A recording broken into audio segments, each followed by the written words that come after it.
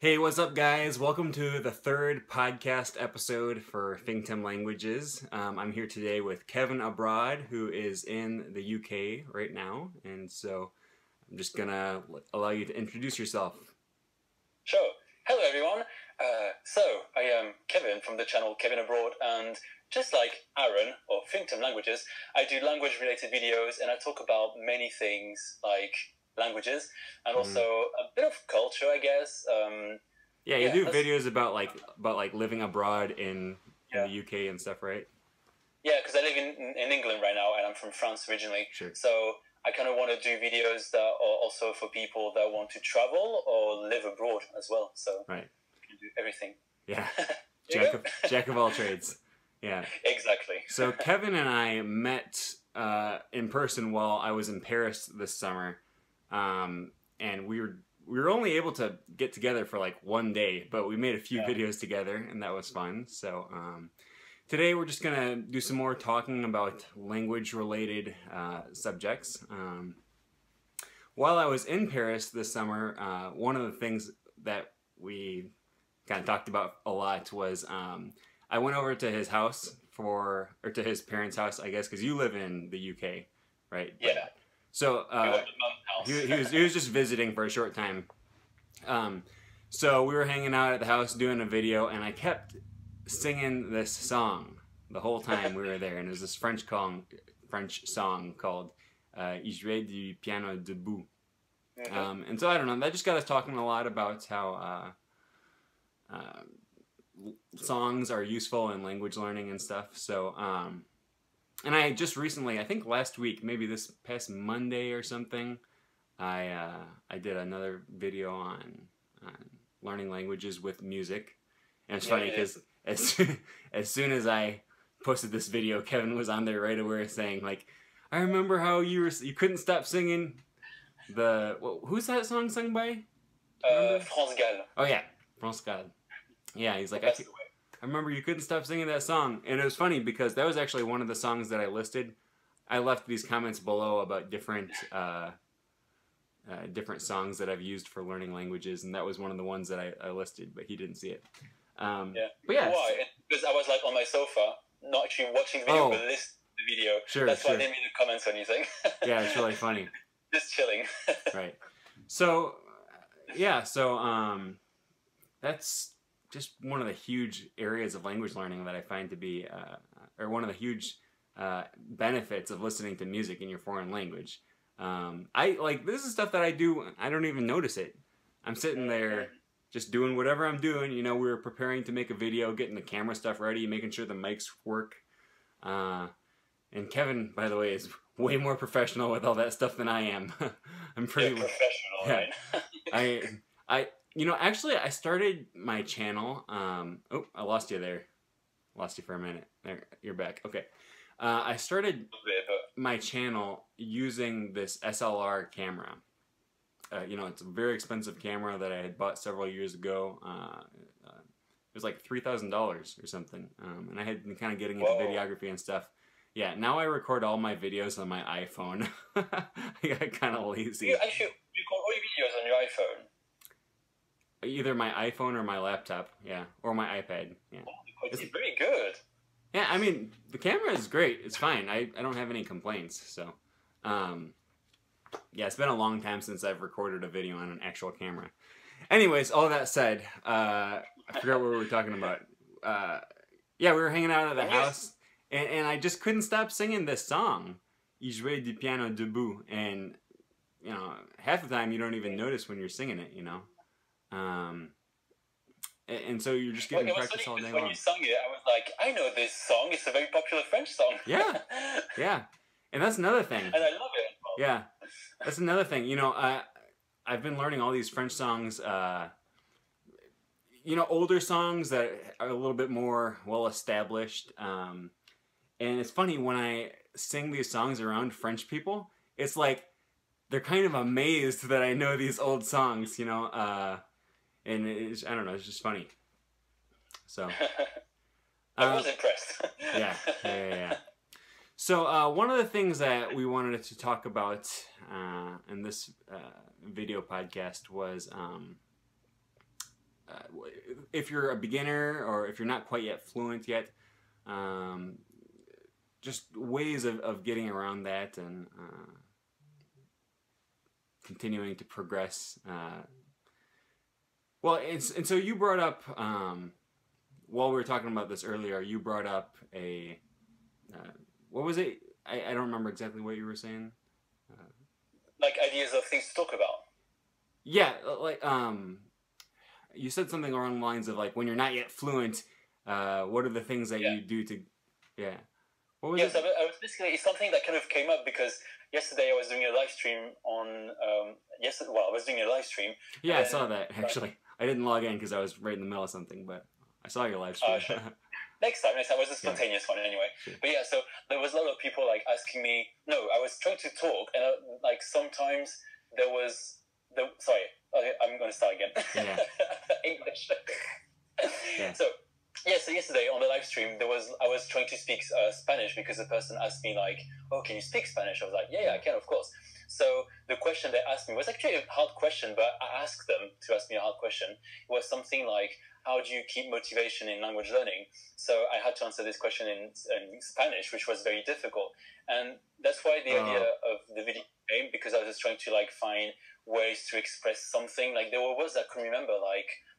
On the contrary, or words like that. So I kind of had to find a way to express that idea. So I think I used like gestures or like just saying al contrario. I don't even know if that's the right phrase in Spanish, but I just used that and hopefully that made sense. Yeah. Yeah, sure. So yeah. It's funny. Okay. That happens to me a lot too when I'm live streaming. People will say, "Oh, can you speak language X?" And I'm like, "Yeah, I could, but I'm live streaming and people are watching and like... most people don't speak Esperanto, so they're just gonna tune out when I start speaking another language. Yeah. Yesterday I was literally speaking 4 languages, like Portuguese, a bit of Japanese, Spanish, and obviously English. Sure. It's so funny, so messy. Sure. Yeah. This is another thing we were talking about actually, because we did that accent video together.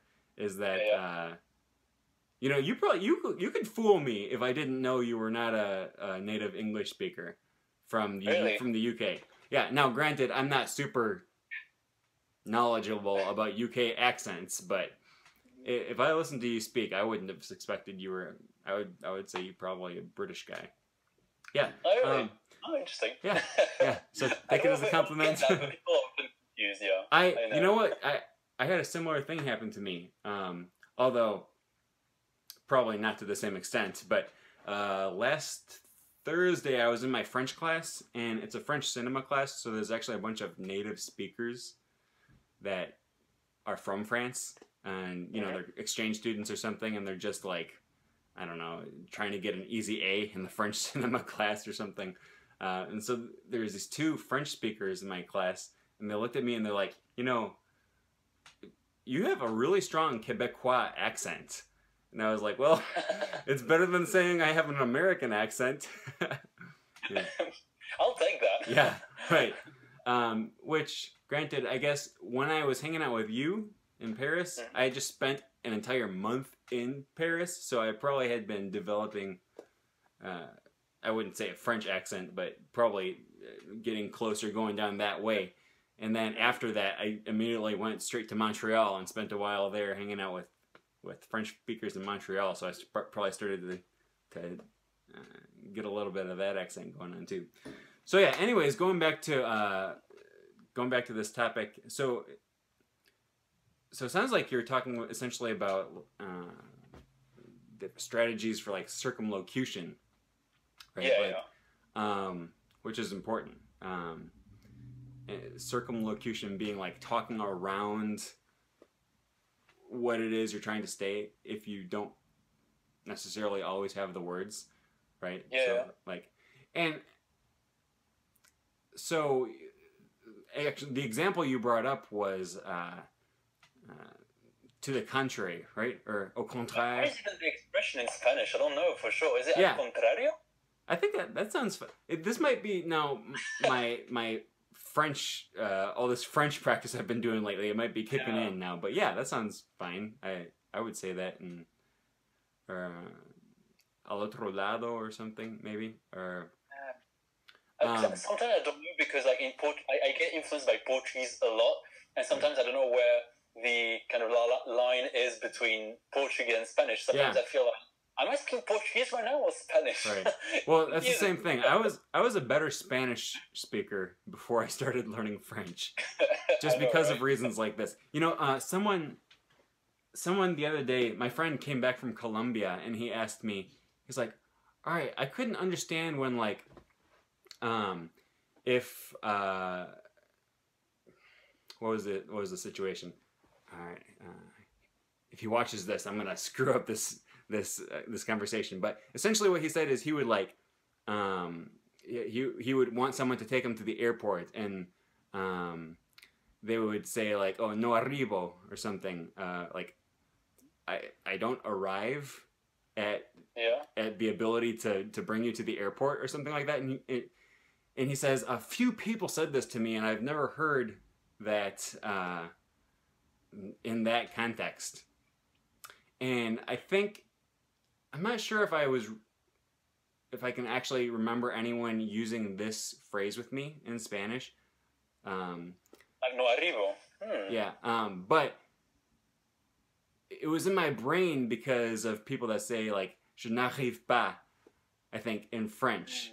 Like I can't do something, like I'm not able to. Right. Yeah. So, and I was sitting there for a minute feeling kind of stupid because he knows I speak Spanish, and it's really annoying when you speak a language fluently and then someone asks you a question and you're like, oh, okay, I have to think about that. Right? Like, it feels like I shouldn't have to think about that. I should just be able to give them an answer right away. But I think it was some of the French influence made me have to stop and actually think about that. But, yeah, so even if an expression that you're trying to use in your target language, I think, even if it's not necessarily like a current usage in that language, if it's something that people will still understand anyways, then I don't think it's really a big deal. So I get notifications here. Yeah, I kind of tell the same thing to my students because I do, as you know, a conversation practice, so I help students practice their French. And sometimes, if they want like an exact word-specific phrase, I will give it to them. But I tell them in an exam, or even in a real-life situation, if you don't know the exact expression, or in fact you don't even know the word for sure, like, just make sure like you get your message across is what matters, really. So even if the word you use is not like the specific exact word that you have in English but can't get out in French, it's fine. Like, what matters is able to express yourself. So a lot of people, like, they kind of get they get anxious or like they panic because they can't get the right word. But often people will understand you because I think in most cases what helps is context, really. Even gesture sometimes can get an idea across. So right, yeah, it's not true. Worry, And sometimes you can get away with using really strange things.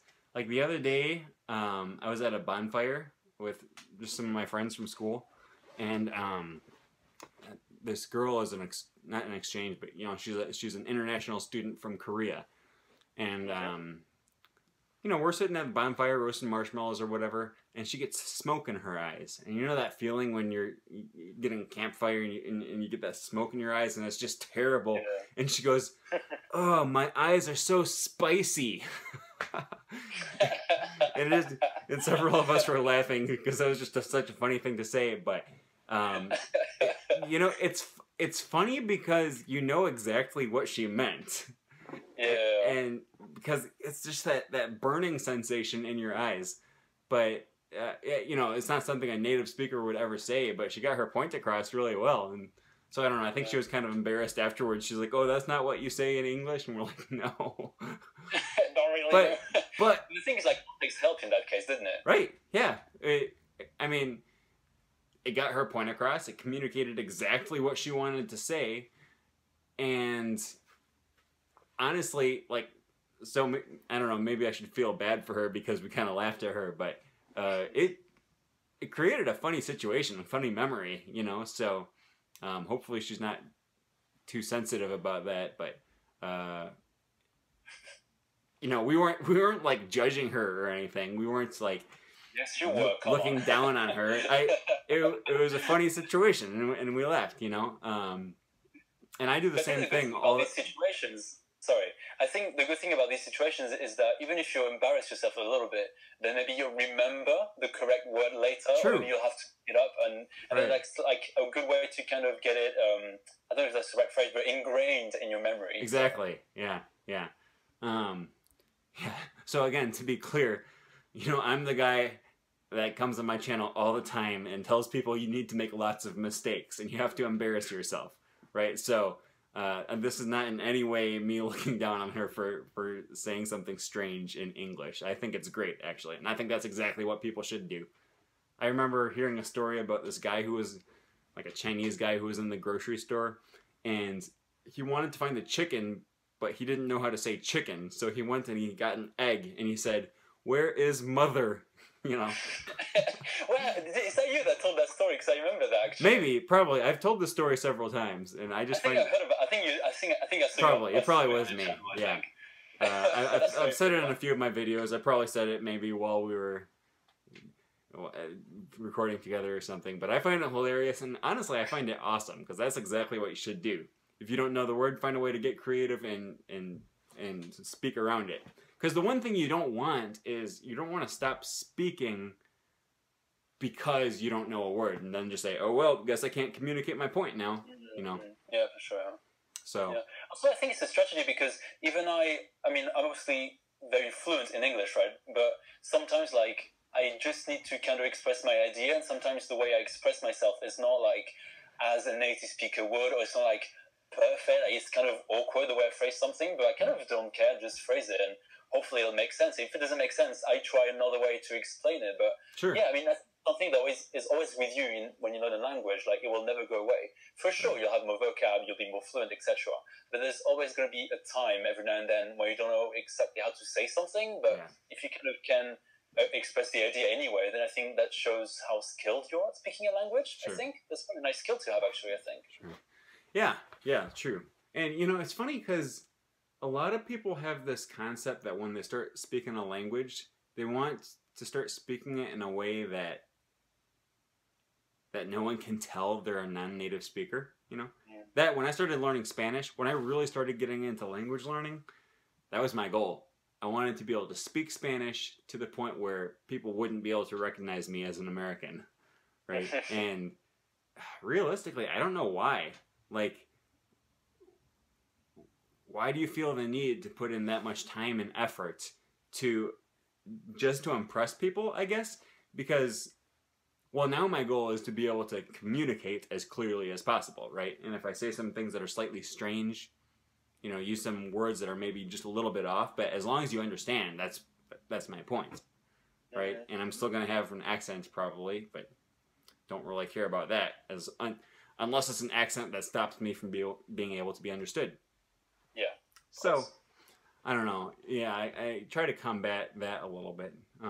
No, granted, if I had the same thing when I was learning English. So actually, I think that's why I've got a British accent to start with. Is because even before I went to the UK, we had like a phonology class, and I was like working really, really hard to make sure I had like a perfect accent. Like my diphthongs were perfect, my triphthongs were perfect, etc.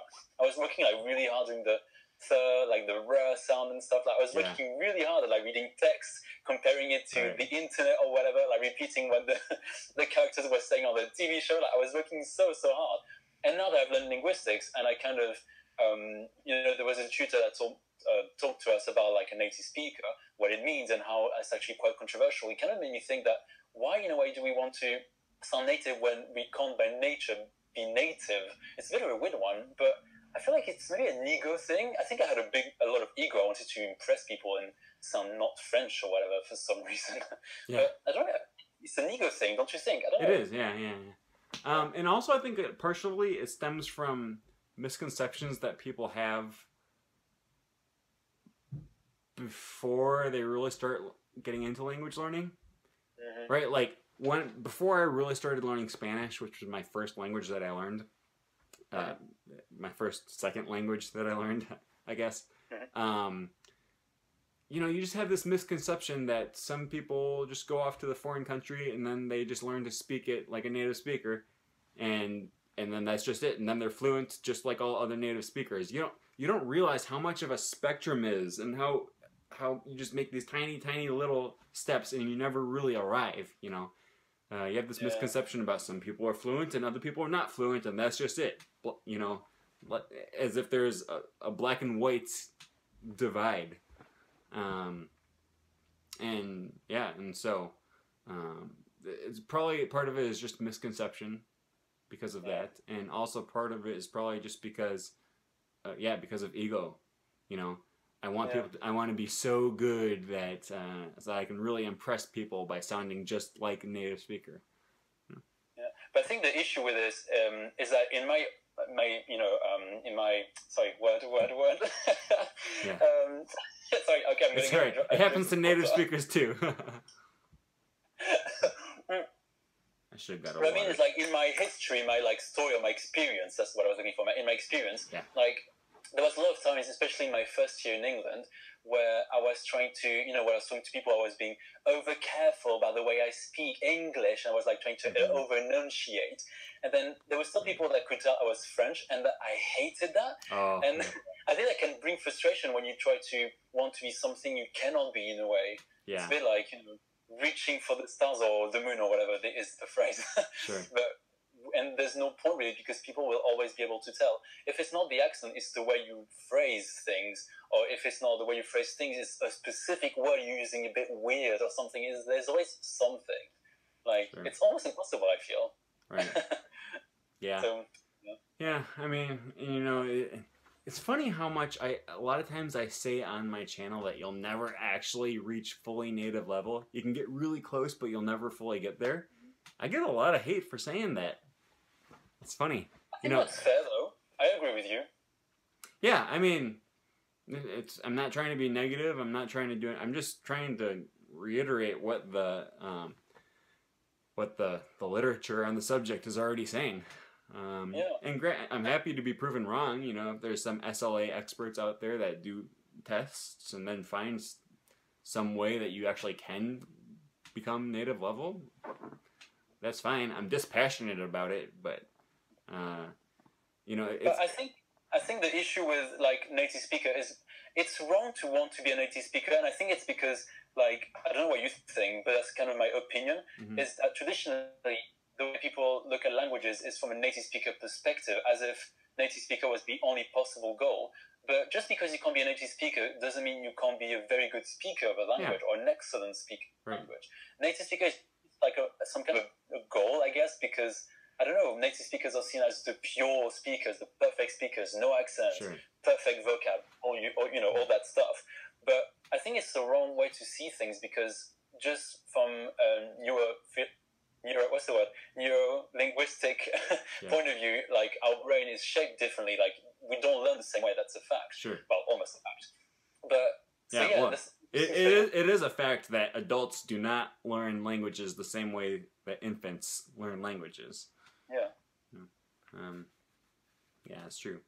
And even I like what you said about how we have this concept that the native speaker is the ideal pinnacle that you need to work towards, because there is no what does it mean to speak like a native speaker of English? That could mean anything, right? Because you're probably starting to speak more like the native speakers in Brighton, right? Yeah. But if you had moved to America, then you could be learning to speak like the native speakers in, I don't know, in St. Louis or in Boston or in Amarillo, and these are three very different accents. Yeah. Right, and then not to mention the Irish accent, South African accent. The accent. You like my accent? South African accent, the Kiwi accent, Australian accent. There's just and not just accents, but the dialect as a whole. When I say a biscuit, what does that mean to you? Like biscuit that you would eat, right? Yeah. Or what about chips? Where would you go to eat chips? So chips in England, Well, it's weird because in French, chips is like crisps, Yeah. like the crunchy crisps, but in England it's like chunky crisps. Right.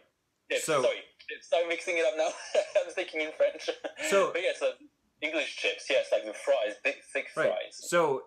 So when you go to McDonald's in the UK, they sell chips there, right?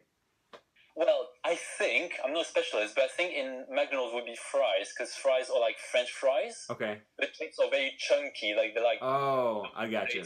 Okay. Like, I guess that's the difference. That makes sense. Yeah. Okay, so in the United States, so it's funny because we have these different like linguistic categories that don't match up entirely well. In the United States, we have chips and we have French fries, okay? Or just fries in general, I guess you'd say.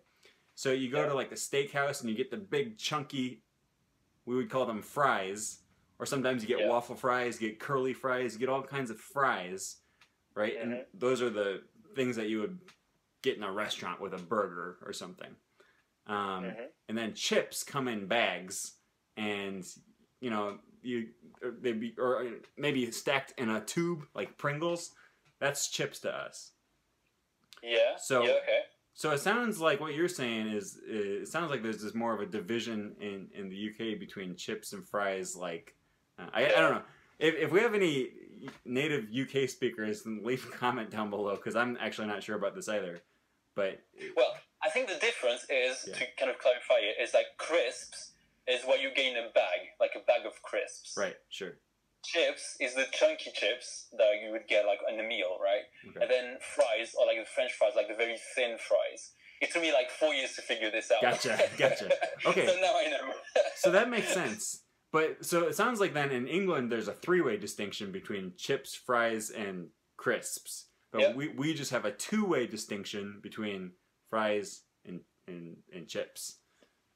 So do you have crisps then? No, there's nothing we would call crisps. That's so funny. Yeah. If I went to America, I would ask for crisps. Yeah, people would not know what you're talking about unless they're... Oh, really not? Yeah. No, if you...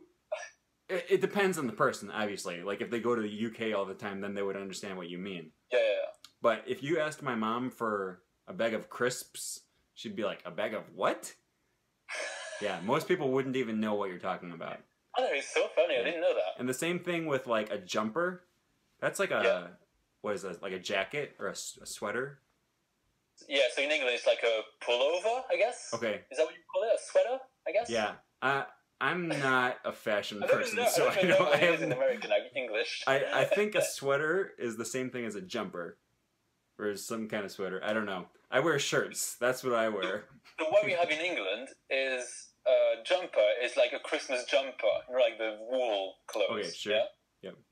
And sometimes I don't like using jumper for some reason. I use pullover, and I think I understand it because that's what we use in French as well. So it's a bit easier for me. We say un pullover. So right, yeah. It's very English though. Yeah. To me, if you say jumper, that's a kind of a crappy movie by the same guy that was in Star Wars. How so? What do you mean? I mean, it's the name of a movie, Jumper. Oh right. Yeah. Okay. So if I said jumper in America, what would it be then? I think most people would probably understand that you're talking about some kind of clothing item if you said that. But we would never say, I would never say, I'm going to go get my jumper. Yeah. But I think most people would at least understand. Well, I've got another funny one like that. Yeah. So I've got a friend, and she's Australian, and on the first year in Brighton, we were there for the first time together at the same time. Yeah. And she was asking for thongs. Oh, yeah. What are thongs for you before I finish? What was that? What would thongs be for you? Well, to me, well, a thong is like it's like a woman's underwear or like like lingerie. But apparently in Australia, it's like the beach like footwear. Yeah, I like guess, flip flops. where you can put the one in between the two fingers or whatever it's called. Yeah. The flip flops. The flip flops. It has that meaning here too, but people don't say that anymore. It's like people would still understand that used to be. Like if you read the Bible or something, it might say like they wore thongs. Like if it's an old translation of the Bible or something. But and people would probably recognize that that's what you meant, but also, yeah, you have to be really careful. Yeah, that's funny. That's the same thing that same thing happens to me when I went to the UK. I brought this fanny pack. Do you know what a fanny pack is? I don't know, but fanny in English is not when you use. So a fanny pack is like, let me see if I can. It's like a bag that you like strap around right here, and then you just put stuff in it. Okay, it's like a kangaroo pouch. What was that? Oh yeah, I think I want to say in the UK they call it a bum bag, maybe. I don't know what they call it actually. I haven't seen them here so much. I think I've heard the phrase bum bag, but we call it a fanny pack. And so fanny in the UK means vagina, right? Yeah. Yeah, and so I was talking about that, and then what else was there? There was oh yeah, it was summertime, so I brought a bunch of shorts and I brought one pair of pants, one pair of trousers. And I was staying with this host family, you know, and I told them I only brought one pair of pants for the whole trip. And I didn't realize that I should have said trousers. Yeah. Because here in the UK, in the US, here in the US, pants and trousers mean the same thing, but you would generally just say pants. Yeah. Well, it's like, for the longest of times, I used to say pants, like in British English, so pants. Yeah. And then like people were always so confused about, oh, just so you know, when I say pants, I mean trousers, always. Yeah. Otherwise, I'll say underwear. Right. Yeah. It's so confusing. It's so funny though. Yeah, and I don't know how these like inconsistencies. It's like they just switch, you know, like chips turns to crisps and fries turn to chips and get biscuits and do you have cookies in the UK? Do people say that? I want to eat a cookie. I think cookies, like, because I think there's a lot of influence of American culture in England, so usually people know what these things are. For me, cookies, and I think it might be influenced by French, is like cookies with like chocolate. Yeah, like a chocolate chip cookie. You call that? Yeah. Yeah. That's what we call cookie, as opposed to just a biscuit in general. Right. So, to us, a cookie and a biscuit are completely different things. A biscuit is bigger and like fluffier, and is not sweet. It's essentially just a piece of bread. That's a biscuit. Really? Yeah. I have no idea. Yeah, you would eat like they sell them at Kentucky Fried Chicken. I don't know. Do you guys have Kentucky Fried Chicken? Yeah, KFC. Yeah, we have KFC. Yeah. Okay. Yeah. You reached up. they also have it. They also have it in Quebec. I found this really funny. I went to KFC, but it's not KFC. It's PFK. Right? PFK. For what? Poulet frites de Kentucky. Right? I love Canadians that translate everything. It's awesome. It's great. Well, language is really political in Quebec, so I'm not an expert on this, but like even their stop signs, and in France, stop signs just say stop, right? Yeah. Yeah, and in Quebec it says arrête. Arrête, yeah. Arrête, yeah. Yeah, so I don't know, lots of. They translate everything. I find it fascinating because on the French Wikipedia, whenever you look for a title of a movie, I don't have a specific example right now. Well, I think I do. So for Hunger Games, for example, I was reading a Wikipedia page because I wanted to know the cast or something like that. Yeah. The name of the cast. And then so I have the French translation, which is Hunger Games. Yeah. And then it's like Le Jeu de la Fin. And I'm like, oh, that's so funny. They translate everything. Right, yeah. That makes sense in a way because French people, they don't know what Hunger Games means, unless they speak English. So it makes sense to translate. But we don't do that in France, sorry. Yeah. I noticed that a lot of times in Spanish, names of movies will be translated, but then when I want to go watch a TV show in Spanish, well, you know, there's probably some debate to be had about whether I should be watching, you know, authentic Spanish material or things that are dubbed into Spanish. But I really enjoy watching South Park. And so I watch South Park in Spanish, you know, and watch The Big Bang Theory in Spanish. And it's funny because movies, they'll usually translate movie titles, but a lot of times the name of TV shows will just be the English name in a Spanish accent. So El South Park. Yeah, South Park. Yeah, yeah. Yeah. It's funny.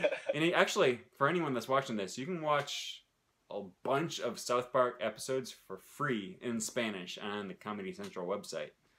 So that's good to know. Yeah, I might watch them. I binge watch them. Yeah, I think it's only in Spanish right now, but South Park is hilarious. That's probably my favorite show. It's amazing. Yeah, I like it. I used to watch it a lot, obviously dubbed in French when I was younger. Yeah, it's I don't know. So a long time ago, I feel like South Park, they just made all of their the only reason South Park was funny is because they were just so offensive and just obscene and over the top, you know? And that's originally how they were, but like sometime over the past 20 seasons, they've like evolved into this like highly intellectual, really thought out plot lines and stuff that are really interconnected and just super fascinating to watch. So I don't know, it's not normal that a TV show really comes into its own by the 18th season, but I think that's what's happened with South Park.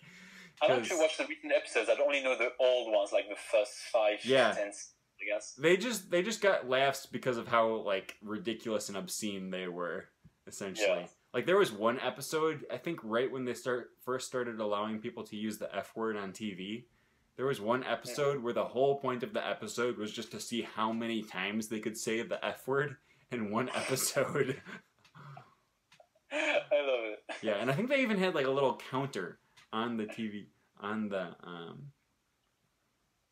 screen, counting how many times it was said. Yeah, it's hilarious. It's like a big F word to people not liking the F word. Right, exactly, yeah.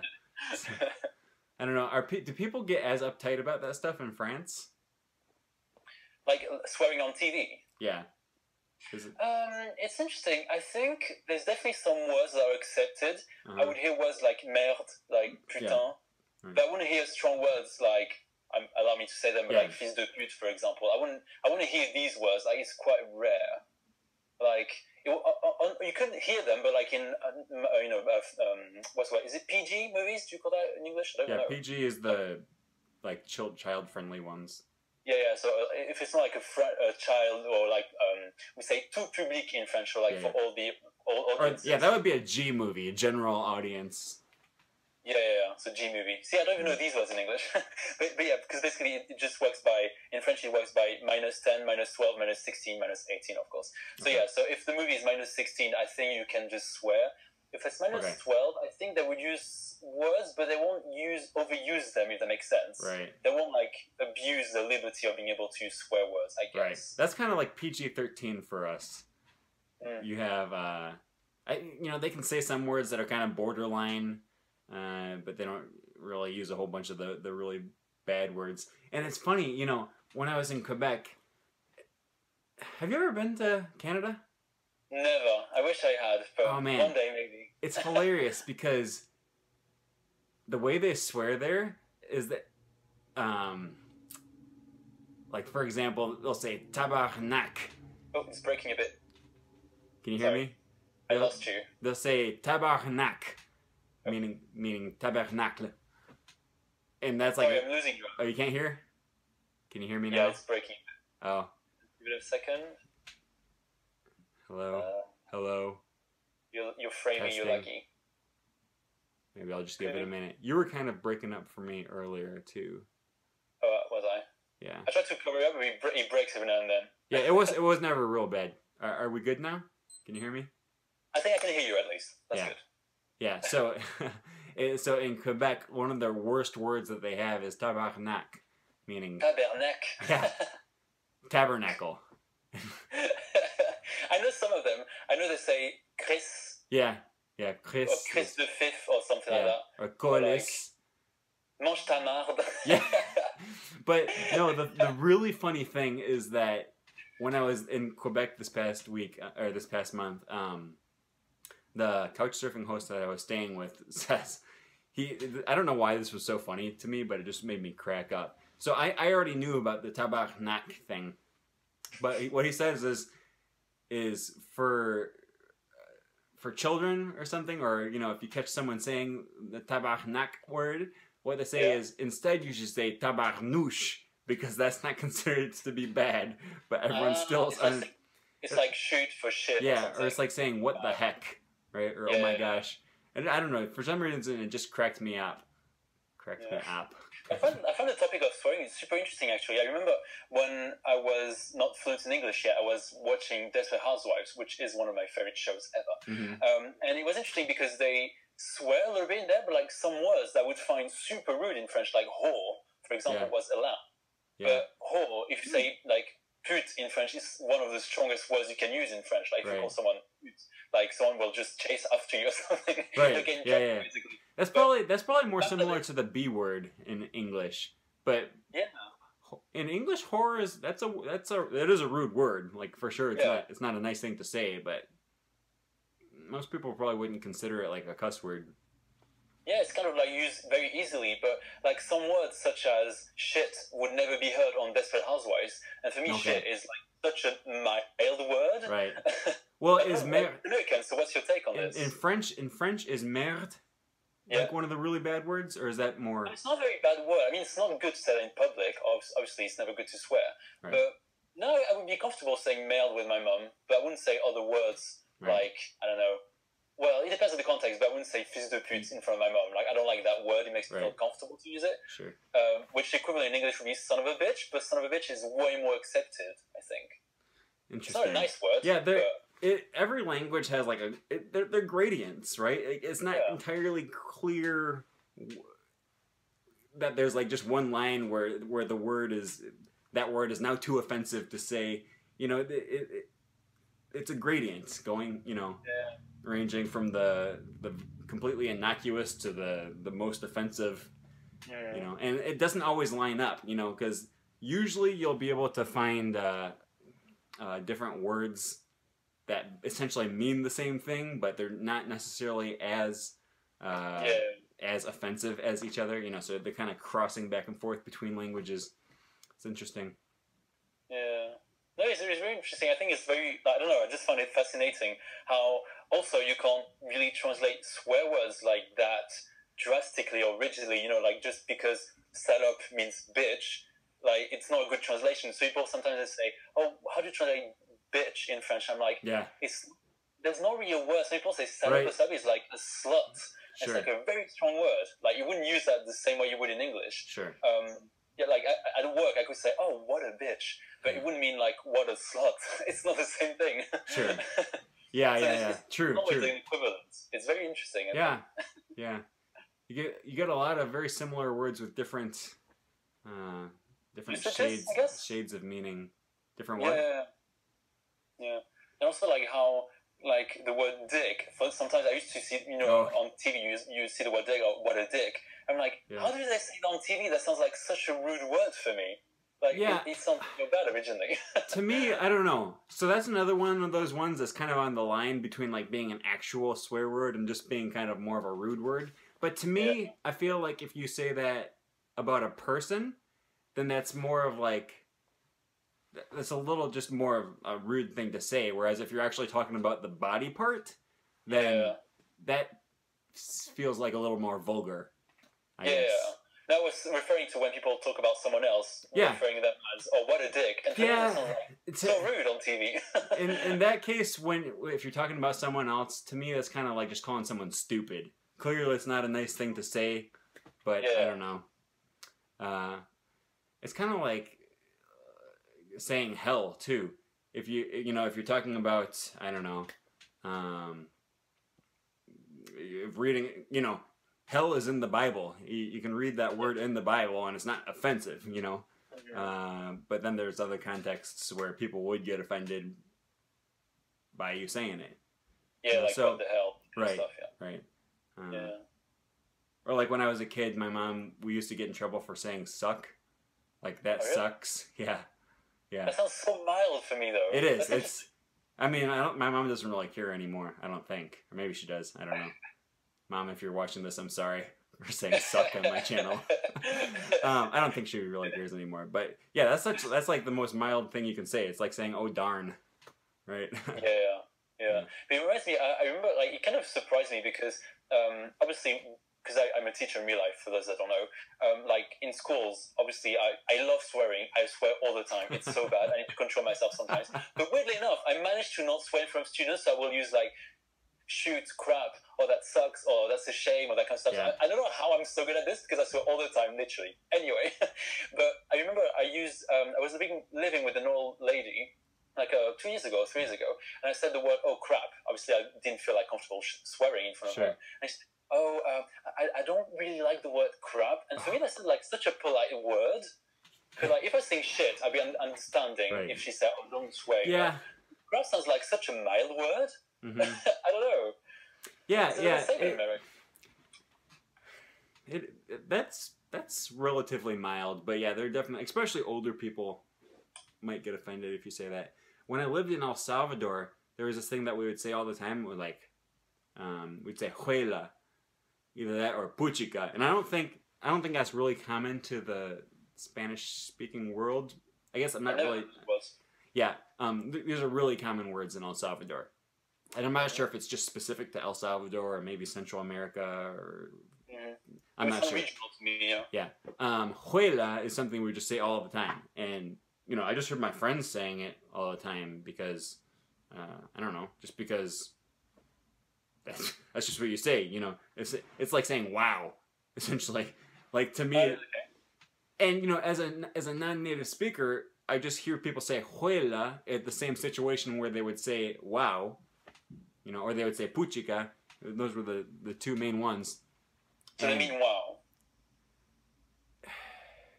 It's kind of like saying, oh, dang, kind of, you know, but you would say that in any situation where you would also say wow. So I really just thought this was a word meant for saying wow, right?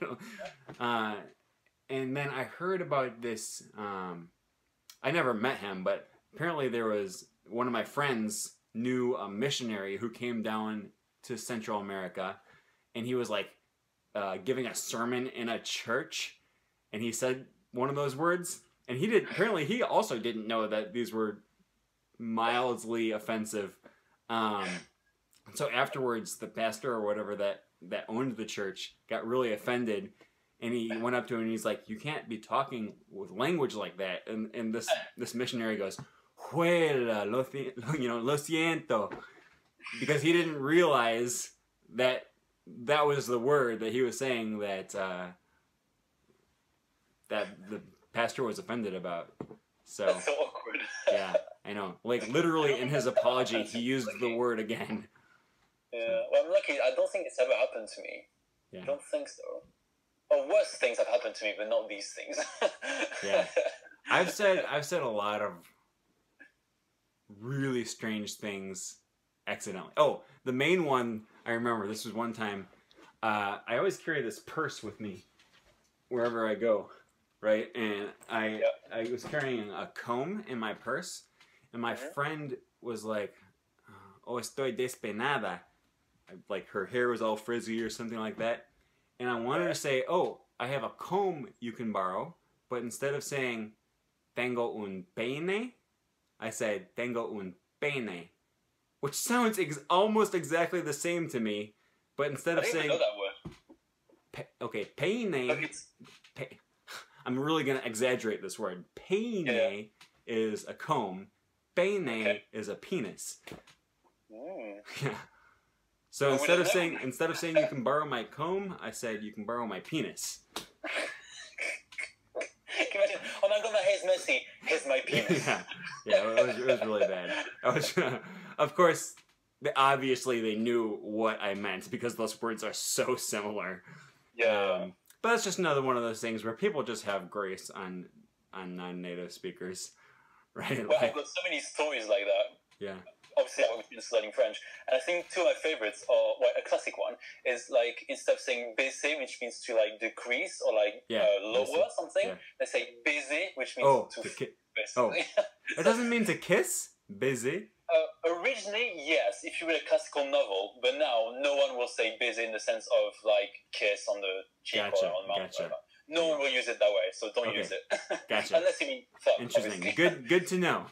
Yeah, it's good to know. Another one is very interesting. It's a bit a funny one because this student is actually like native French, but he moved to England, so he kind of forgot his French a bit. It was a bit of an interesting case. But anyway, and we're talking about a movie, La Haine. I don't know if you heard of it. I don't know. Just a movie. And he was describing a situation where someone was gunning someone, basically, gunning down. And instead of saying, we have a phrase in French which is tirer un coup de feu. So you pull a shot fire, I guess, is kind of hard to translate. And what he said instead is tirer un coup. So he shortened the phrase, but tirer un coup means to have a shag, basically. So me and the teacher was correcting. We couldn't stop laughing. It was so funny. Yeah. Well, I was like, do we tell him? Do we tell him? It's funny how just changing a phrase just a little bit changes the whole meaning of it. Like that, yeah, like tirer un coup de feu makes two very different meanings. Yeah, it's crazy. Yeah. It's like the one I always talk about is how if we say, okay, if you said something to me and if I said I could care less, what does that sound like it means to you? You know what I mean, are you familiar with that phrase? I'm not sure if it's a British expression. I couldn't care less. If you say I could care less, you say I don't care. Like I don't give a crap. Yeah. But it makes no sense. I couldn't care less, though. Is it couldn't as opposed to could care less? I don't even know now. Doesn't matter. You'll catch. So I don't know, but you hear a lot of people saying like, for example, I'll say, hey, I can't hear you. My video is breaking up or something. Or no, let's say I can hear you, but the video isn't working real well, or maybe my internet connection isn't working really well, but I can hear you. And then you'll say, I could care less. Oh, I wouldn't use it in that way, though. That's not how I know it. That's maybe that's not the best example. I mean, it doesn't matter then. Yeah, it means I don't care. But if you say I could care less, then that entails that you care at least a little bit. Yeah. Right? Yeah. So this is the phrase, doesn't it? Right. So it makes no sense. Essentially, saying I couldn't care less and I could care less mean basically the same thing. Yeah. I think it's just like what's the word? Like they just kind of it just sounds so similar in a way that they kind of changed. But it should be I couldn't care less. I think okay. Here's my theory about how this phrase came around. My theory is that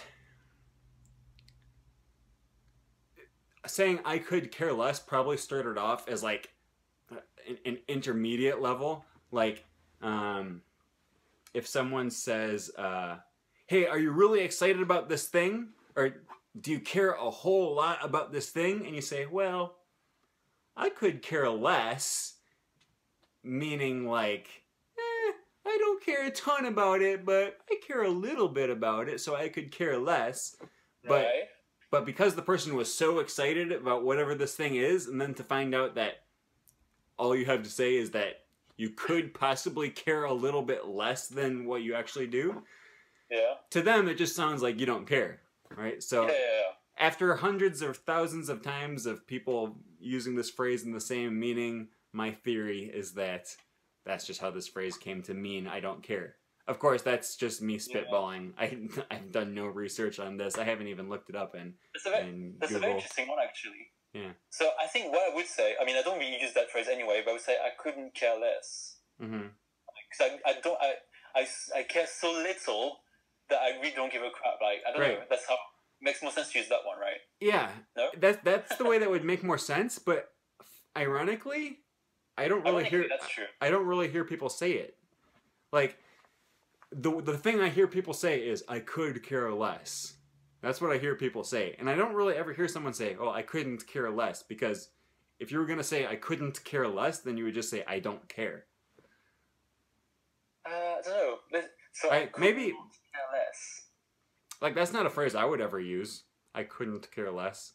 It's weird. It sounds more better to me than the other one. Yeah. The other one, though, could be said in an ironic way. So that would still work. I don't know. Yeah. I don't what really... do you guys think if you watch this video? Right. It's just funny because if I hear someone say I could care less, I know instantly, I know exactly what they mean to say. Yeah. Even though it doesn't mean what the words of their sentence actually would logically mean. Yeah. Absent the expression. Cool. Well, I'm gonna get going here. Cool. I want to make sure I don't like overrun my video length and corrupt the file or anything like that if it goes too long. Yeah. So anyways, thanks for coming. To my viewers, thanks for watching. I highly recommend going out and checking out Kevin Abroad on his channel. I'll welcome you warmly. Yes. Yeah, so if you're interested in language learning and travel and stuff and the things that I talk about on this channel, you will love his channel. So, all right, that's it. Thanks, and we'll see you guys in the next video.